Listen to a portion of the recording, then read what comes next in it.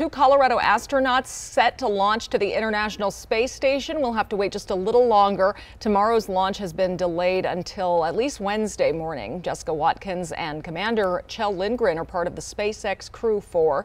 Jessica will be the first black woman to live and work on the International Space Station. Kjell served 6 months on the space station in 2015. He met his wife at the Air Force Academy, and she has family in Colorado Springs, and Jessica's family is in Lafayette.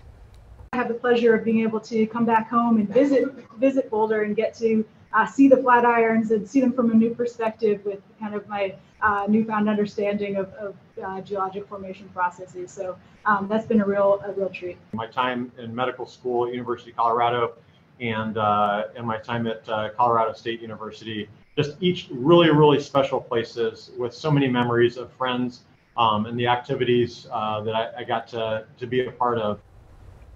Well, we're very proud of them both. During the mission, the crew will do science and research work to improve our lives on Earth and enable future missions to the Moon and Mars.